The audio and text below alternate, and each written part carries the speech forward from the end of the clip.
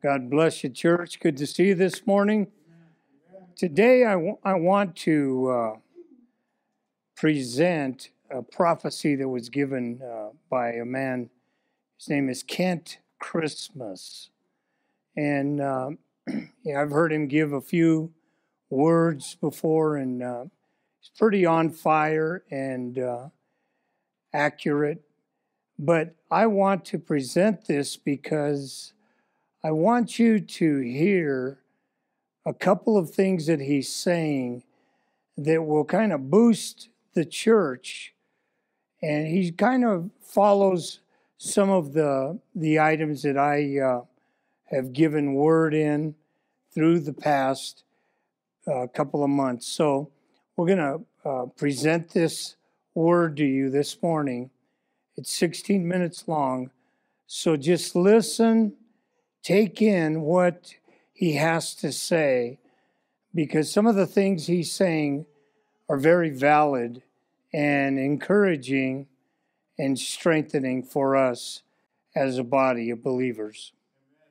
The Lord said that what we have been experiencing in this nation for the last year has been of the enemy, because he sees what God is getting ready to do to him. The Lord says that the social distancing that has been in this nation has been the enemy trying to shut the church down and to make God's people distant from each other. Because thus saith the Lord, I'm getting ready to cause demon spirits to have to social distance. And the Lord says that demon spirits have been strong in this nation is because they've run in packs.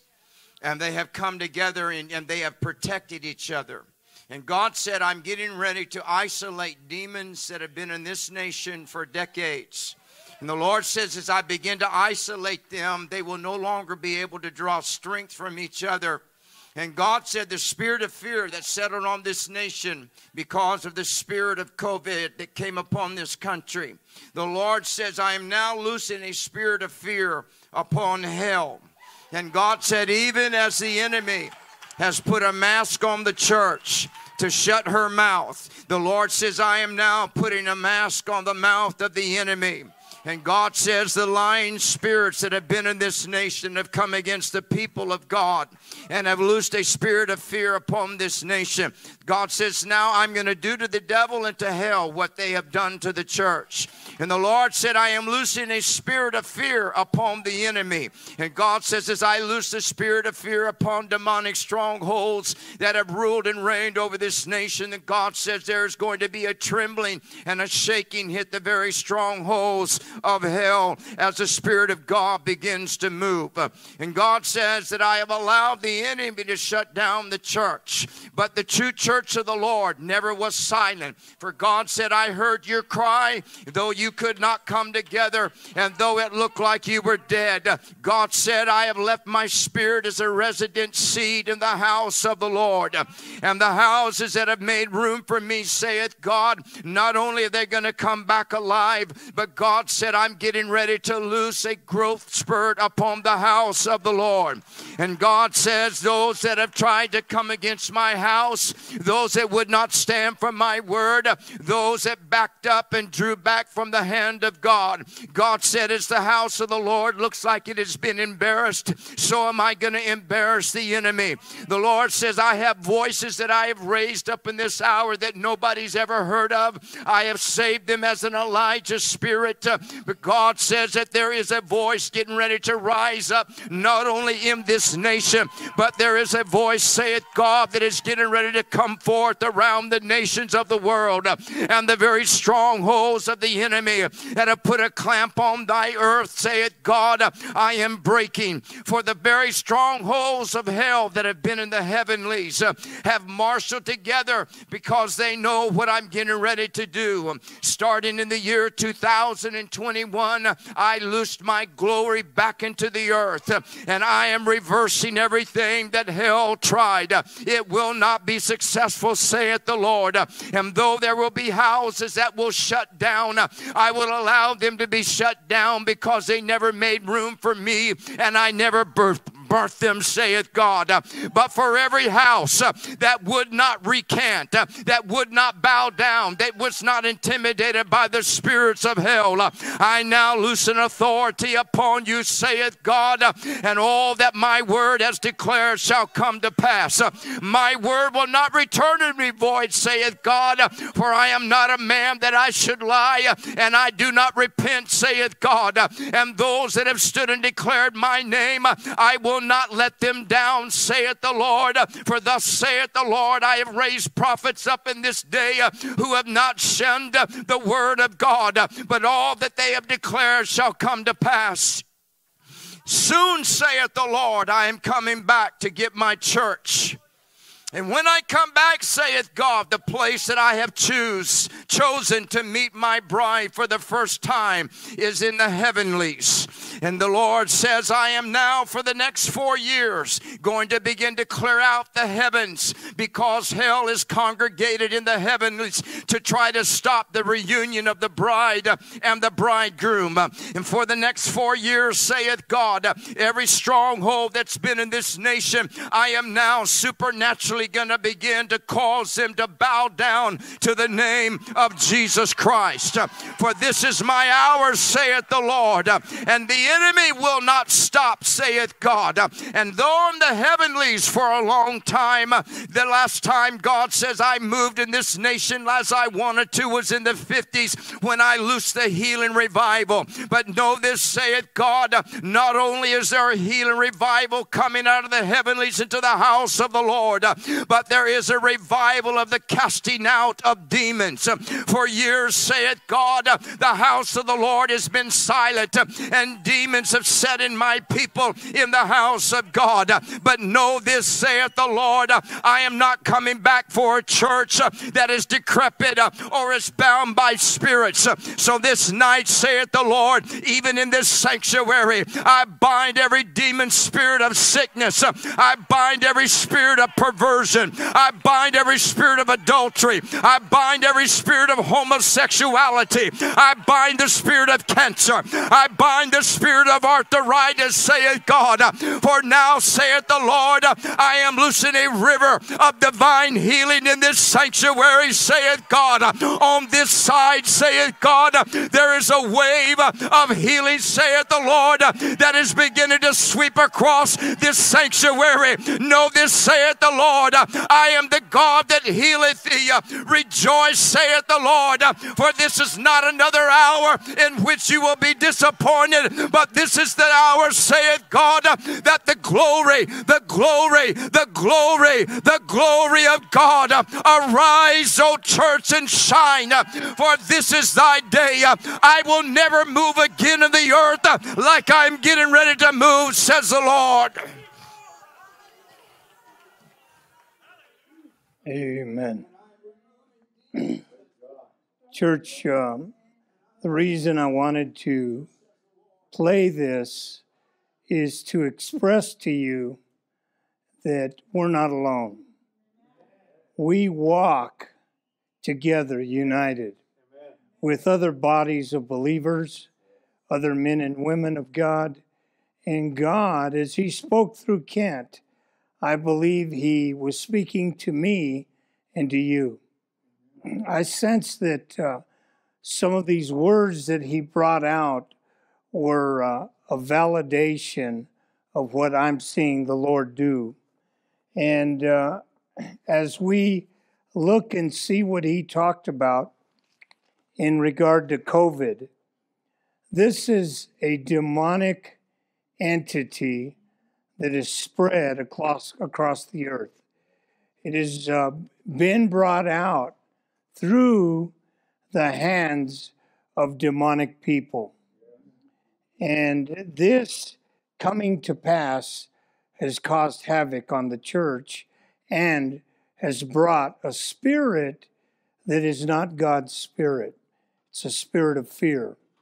We as a body of believers must see that the spirit of fear is something that will grip your emotions.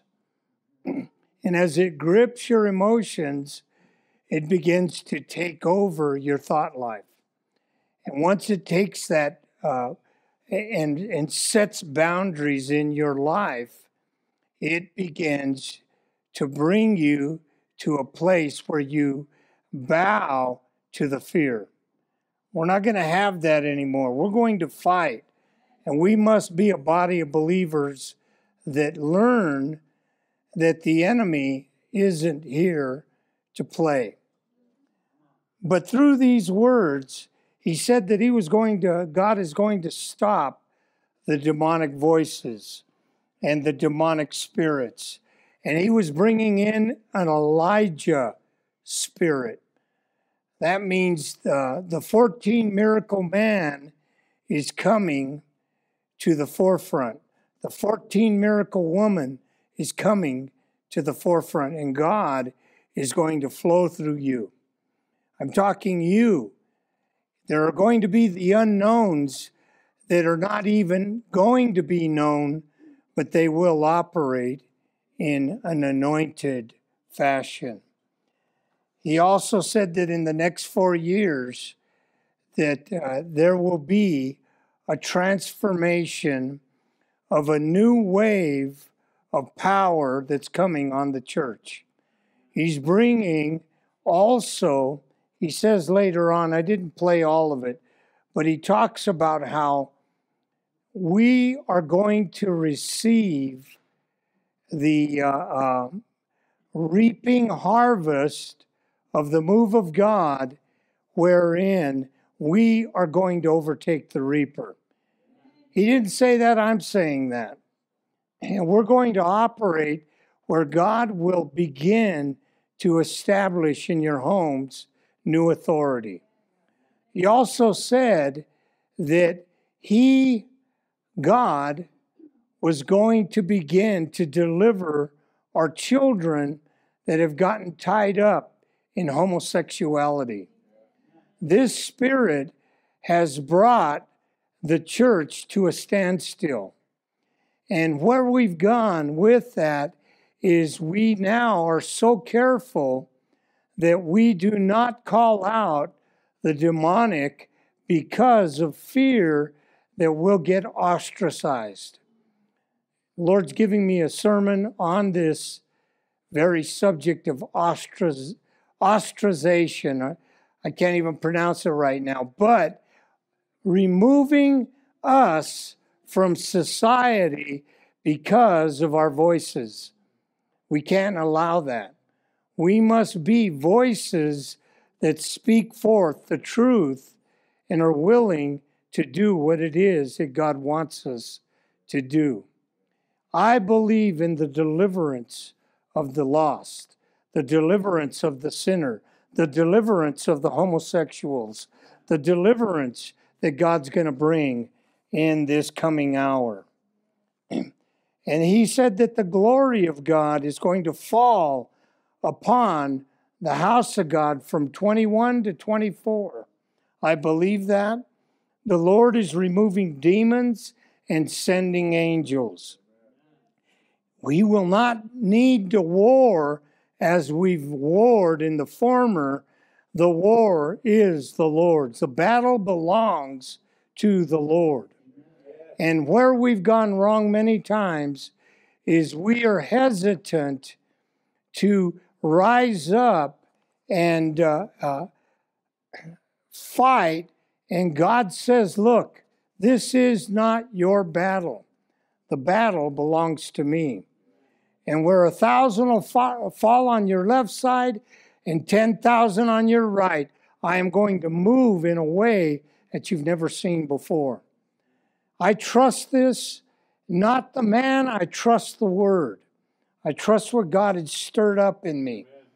By the finger of God, God is going to change your destiny. And promotion is coming quick. In other words, God is going to change your heart and desire, and he's going to make it happen in a much quick fashion. It's going to go quickly.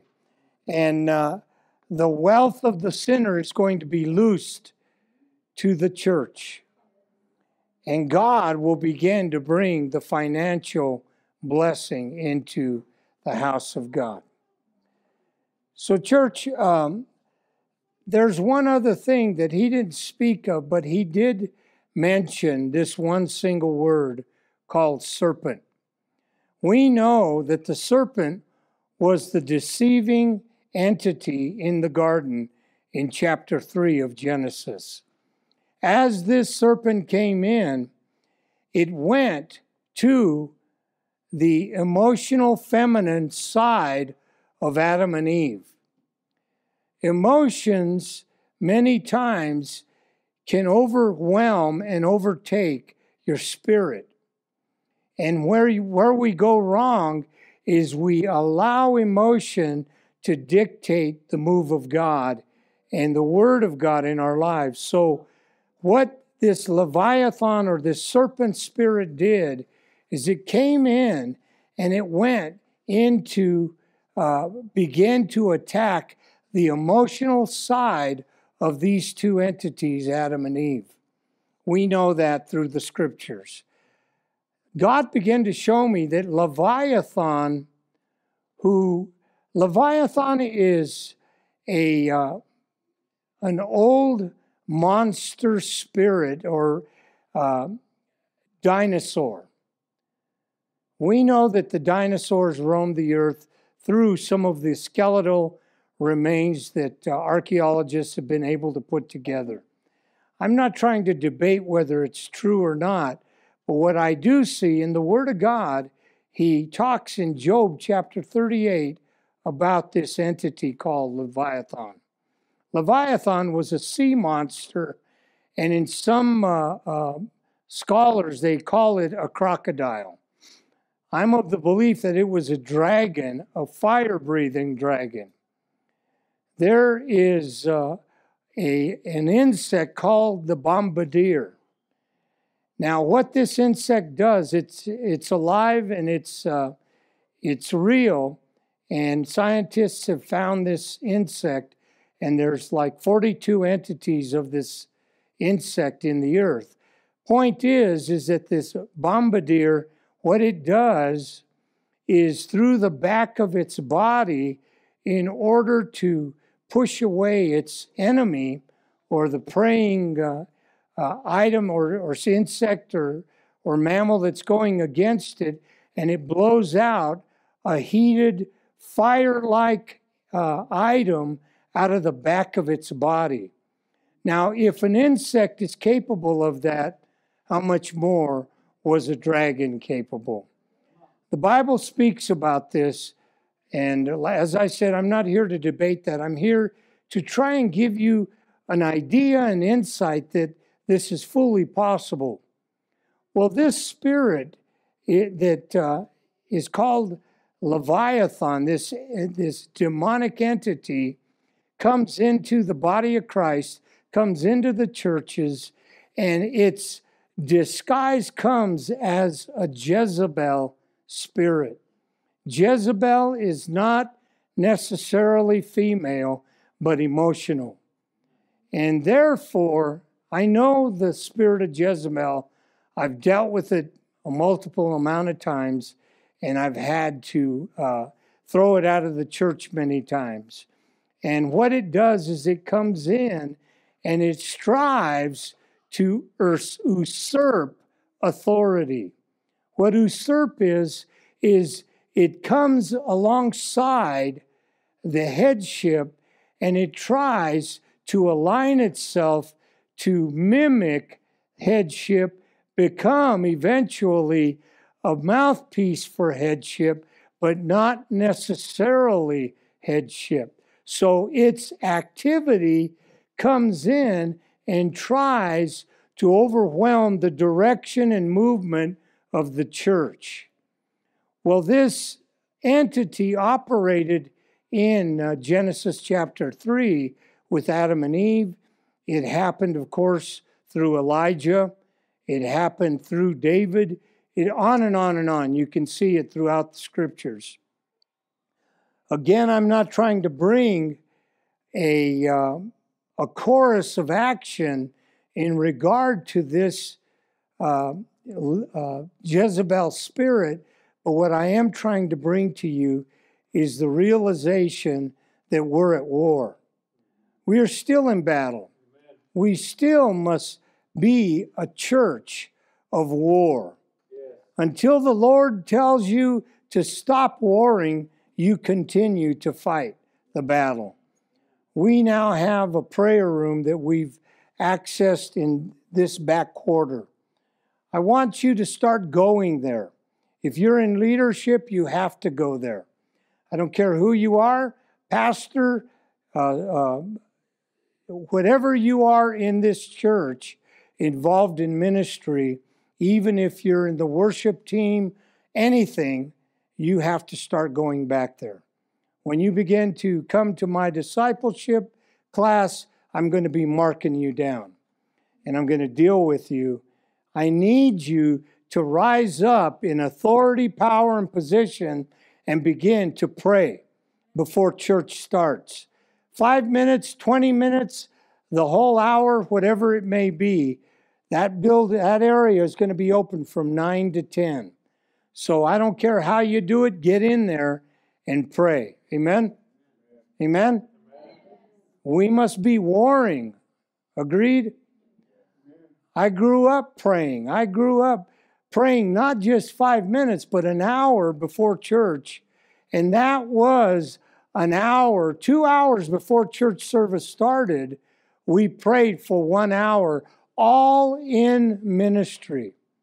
Prayed, called out to God, verbalized. So now I'm bringing a new mandate into the church. Well, I know you pray at your home, you pray at your job, you pray for your food. I know you pray. But I'm expecting you to pray even more so now that I've called this mandate to the church. Why am I doing this? Because of this serpent that wants to come in and stymie the move of God. God's breaking loose in this church. God is bringing revival. And when the door opens for him to speak to me, to start to find a building, that's when we'll do it. But until then, we'll continue here because we have great favor here. We have brought the spirit of anointing into the body here. When you walk in this place, you know that this is a house of God. Amen?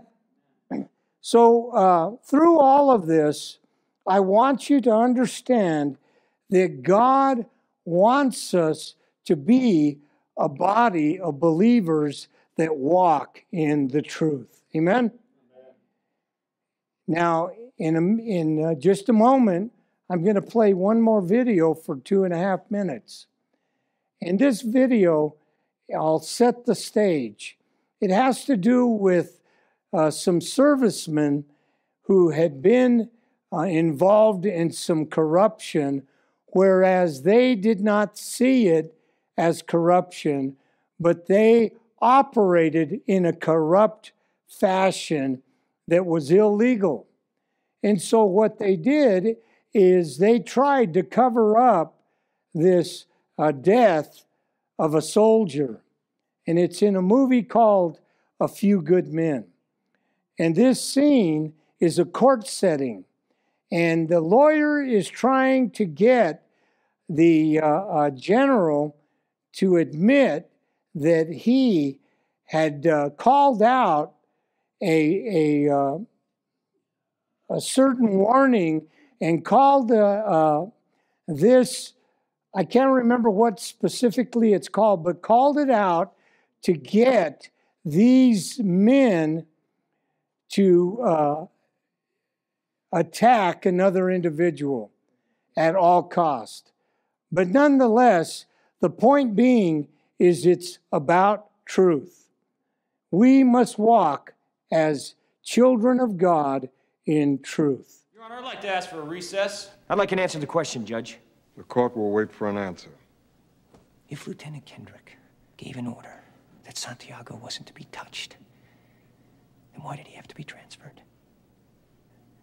Colonel, Lieutenant Kendrick ordered the code red, didn't he? Because that's what you told Lieutenant Kendrick to do. Object! And when it went bad, you cut these guys loose! Your Honor, you had markets inside a phony transfer. Your Honor, you doctored the logbook. Damn it, Captain! You coerced the doctor. Consider yourself in contempt. Colonel Jessup, did you order the code red? You don't have to answer that question. I'll answer the question.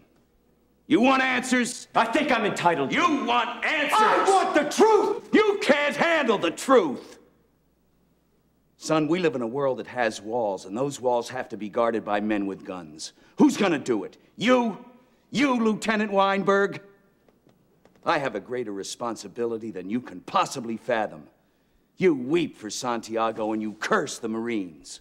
You have that luxury. You have the luxury of not knowing what I know, that Santiago's death, while tragic, probably saved lives, and my existence, while grotesque and incomprehensible to you, saves lives. You don't want the truth because deep down in places you don't talk about at parties, you want me on that wall. You need me on that wall. We use words like honor, code, loyalty. We use these words as the backbone of a life spent defending something. You use them as a punchline. I have neither the time nor the inclination to explain myself to a man who rises and sleeps under the blanket of the very freedom that I provide, and then questions the manner in which I provide it. I would rather you just said thank you and went on your way. Otherwise, I suggest you pick up a weapon and stand a post. Either way, I don't give a damn what you think you are entitled to. Did you order the code red? I did the job. Did you order the code red? I did! The point here is in John chapter 8, I want you to turn there. We, church, must do what God has called us to do. I'm going to read John chapter 8, verse 44, and I want you to take in what the scripture is telling us. We must do the will and work of God at all cost, but not at the cost of deception. We must stand with honor, truth, and loyalty to the King of Kings. That's your mandate. It's not to me, it's not to each other, it's to God. If you stand in honor, loyalty, and truth to God, you'll never go wrong. John chapter 8, verse 44 says this, "You are of your father, the devil, and the desires of your father you want to do. He was a murderer from the beginning and does not stand in the truth, because there is no truth in him. When he speaks a lie, he speaks from his own resources, for he is a liar and the father of it." When you see a platform of lies, you must confront it and deal with it. We as children of God must walk in integrity. God is mandating right now, I want you to look at the scenario of America right now. In this scenario, I want you to understand that we see that we are coming to a point that's called a cancel culture. What a cancel culture is the entities who are in control of the governmental issues of just the laws of the land are now mandating canceling the church out. Why is that important to us? Simply because if you say something against certain issues, they're going to cancel you. If you walk in a certain way and say certain things, they're going to cancel you. They are now saying that anyone who voted a certain way are going to be chosen and canceled in America. This is the air we're facing in America today. It's gotten so bad that even other governments and nations are coming against this cancel culture in America. I'm not talking politically, church. I'm talking about the father of lies that has come upon the mindset of humankind and encouraged and given them this mindset that what you must do now is cancel certain individuals to get them out of the way. As a matter of fact, why do we not start a concentration camp system to cancel the minds and beliefs of individuals and begin to round them up and give them the ability or guide and direct them to change their thinking? This is happening. It's real. I have heard it with my own ears. I have heard people say this. I have heard people talk about it. But you know who they're trying to cancel? The King of Kings. You know who's behind it? I'm not saying an individual, church. It's the father of lies, according to John chapter 24 or John chapter 8. The father of lies. Do you know what that means? That means when you think about a father, he is the donor to all deception. You know what his number one agenda is? Pride. You know why pride? Because that's what cast him out of heaven. If you look at the scriptures, you'll see that Satan was cast out of heaven, number one, because of rebellion. And the rebellion was stirred up because of pride. He said, I will lift myself above the Most High. He said that he would take the throne of God away from God himself. Satan forgot, who at that time was called Lucifer, he forgot that he was created by the throne he was trying to take over. This is where we go wrong, church, is we begin to follow an ideology instead of the Word of God. God's Word is the focal point of who we are as a body of believers. This is the generator of who you are. No man shall come unto the Father except through Jesus Christ. It's generated through the Word of God. This, when you open it up, is the very voice of the Master. When you read a scripture, it begins to invoke in your spirit a new vision and view. That is why it is called the Living Bible. Living Bible means that when you read the scriptures, each time you get something different and deeper out of it. That's what's called revelation of the truth. What Jack Nicholson said is, you can't handle the truth. Well, I'm telling you what, church, the body can handle the truth. We can take the truth. No matter what accusation that's brought against us, we can stand and speak truth and allow everything to unfold in a way that only God can cause it to unfold. Truth is the essence of mankind's plumb line for everything we do. It's what you call absolute truth. What absolute truth is anything that is brought forth that measures to the plumb line of the Word of God.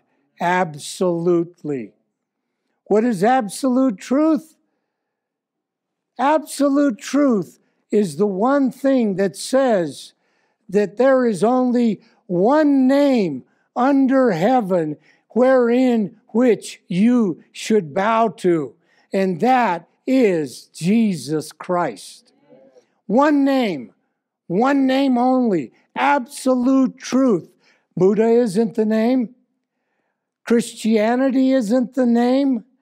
The door isn't the name. The road isn't the name. Heaven isn't the name.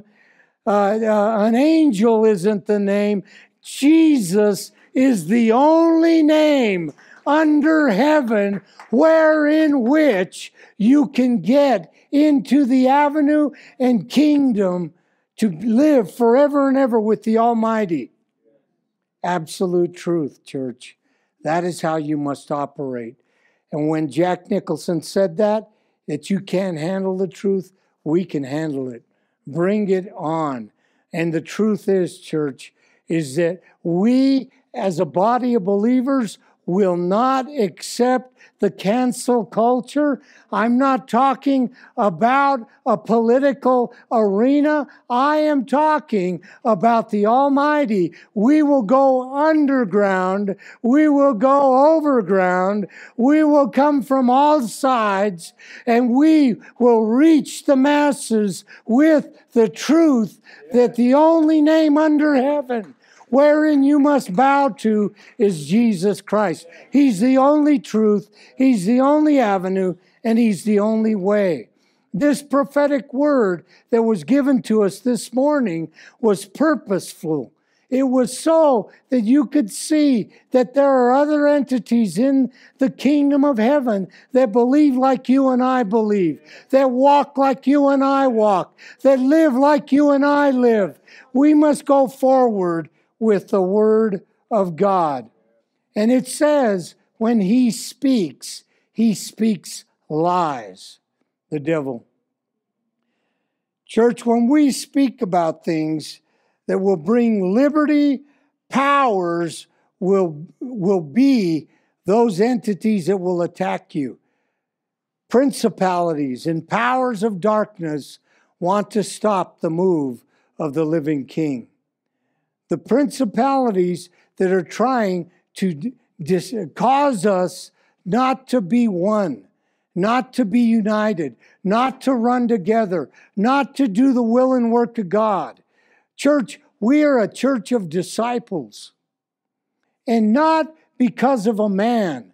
We are a church of disciples because we want more of God than we can get. We want more and more and more.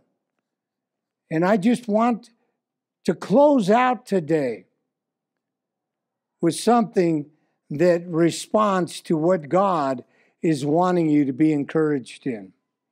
In John chapter 1, verse 17, the Word of God says, "For the law was given through Moses, but grace and truth came through Jesus Christ."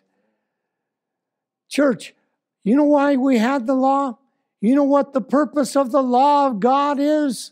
The 10 Commandments is so that we could be revealed sin. Well, that's a new one. What? Yes, God allowed the law to come so that you and I could be revealed sin. Why is it that we need to be revealed sin? Because if you don't reveal sin to the body of Christ, they'll think that they're okay. They'll think that they are clean. Church, what the truth does is it brings to you evidence as to what you truly are. And thank you, Jesus, that we have Him to guide and direct us. John 14:6 says this. Jesus said to him, an absolute truth, I am the way, the truth, and the life, and no one comes to the Father except through me. There's no other way. We have to really convince our loved ones, the lost, that there's only one way. You can ask believers here. They've tried many ways, and it don't work. This is the only way. Ephesians 5:9 says this, for the fruit of the Spirit in all goodness, righteousness, and truth. Amen? Look what he's telling us. For the fruit of the Spirit. And when he talks about the Spirit, he's not talking about your spirit. He's talking about the Holy Spirit. The fruit of the Spirit. What that means is there's a vine, and we are the branches. Jesus is the vine. He is the one that gives us fruitfulness. Through the fruit that Jesus is trying to place inside of each of us is this fruit that he talked about: goodness, righteousness, and truth. God wants you to walk in that right living. How many of you have sinned this week? We all have. We all have somehow, some way, our minds have gone this way or that way, and we walked in an unrighteous fashion. But guess what? Over each and every one of you, if God looks at you, what he sees is a covering. That covering is simply the blood of Jesus Christ. He sacrificed his life on the tree of Calvary so that we could live forever and be cleansed of our sinfulness and wickedness that is inside of us. When we go to get born again, he says that he takes you like a baby. He renews you. You're brand new. You start a new vocabulary. You start a new way of living, a new way of seeing, a new revealing. This is what you become when you become a born-again child of the living God. Brand new, church. Cleansed from all unrighteousness. So I want you to quit going backwards. Quit looking at the old man and the old woman and go forward with the truth that you have been cleansed and you are covered by the blood of the Lamb. When you sin, you do not have to get saved again. You have to repent. You don't have to say, I'm sorry. You have to say, I repent. And what repentance is turning completely away from the former and become a brand new entity in Christ. You must ride that rail, church. And in the final scripture is 2 Timothy chapter 2, verse 15. Be diligent to present yourself. You know what diligence is, church? Practice. It is being willing to pay a price. If you get up every morning at 6, then the diligent individual is going to get up at 5 and pray. That's what a diligent human being does. And he says, be diligent to present yourself approved to God.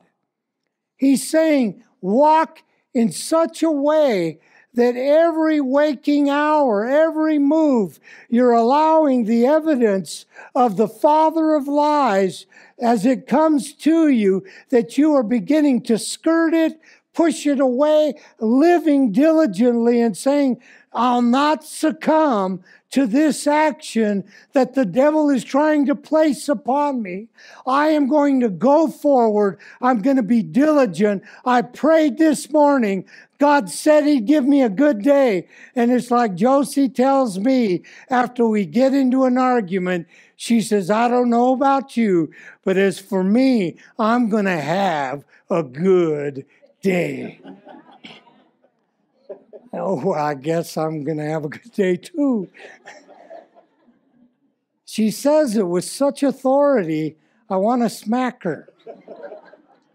But I know that the holiness within me is not allowing such an action. Church, you're going to mess up. You're going to fall on your face. You're going to sin. So what? Get up, repent, work to be approved by the living God. And in the final analysis, he says this, a worker, it's not a cuss word, you guys.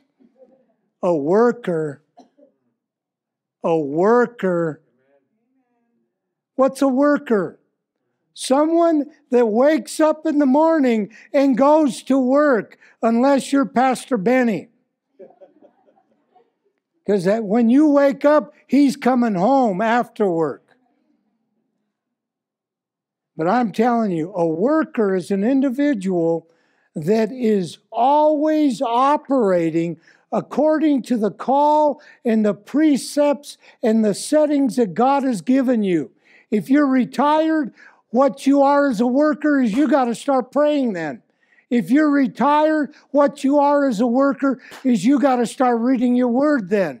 And if you're a worker, you've got to get up earlier and pray and read the word. You need to get the voice of God, and it's only going to come through His voice. The powerful word, the living thing that is sharper than any two-edged sword, dividing asunder, cutting you coming and going. When the word of God comes in, it blesses and institutes you, and it hurts sometimes. Truth hurts, agreed? There's a man whose name was Pastor Bob Enyart, and he said, tell the truth and pay the consequences. Whoa. Now, I'm not talking about going to a woman and saying, yeah, you do look fat in that dress. Not that kind of truth. You say, yes, you're lovely, honey. But the truth I'm talking about is get your heart back in line. No, don't go to the bars. No, stay away. Get rid of your joints. And I'm not talking about the ones on your knees. Stop and think. That's what I'm talking about. But he says, a worker who does not need to be ashamed. There's no shame on you, church. The shame that the devil's trying to put on you, it's a lie. You have repented and you are cleared. You have gotten your heart right. You are cleared. God is your king. He's inside of you. He's made an abode. He rests inside. Therefore, you are cleansed due to it. Amen? Repentance, church. And in the final word, rightly dividing the word of truth. This morning, church, let's be diligent. Let's walk with the King. Let's do the work of our Master. Amen? I'm going to ask you this morning to bow your heads for a moment. Close your eyes. And let's get serious. Some of us aren't sure if we're saved. Some of us aren't sure if we're right with God. I'll tell you what, this morning, let's establish you are. Let's establish that. With your eyes closed and your heart open, let's establish that you're saved. Therefore, I'm going to set a platform for you of salvation. I'm going to ask you to give your life to Christ if you don't have him as your Lord and Savior and you're not sure. And if that's you, I'm going to ask you this morning to pray with me. You can say it slightly under your breath, but I want you to be verbal about it. And the reason we need the verbal communication is so the father of lies can hear it. Let's beat him today and establish our salvation. Say this with me this morning if you want to give your life to Christ and establish your salvation. Say, "Dear Lord, I admit I'm a sinner.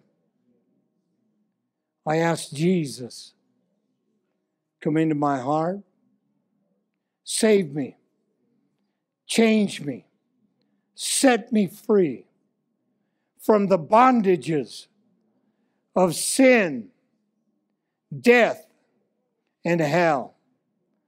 Be my God, and I will be your servant. In Jesus' name I pray. Amen."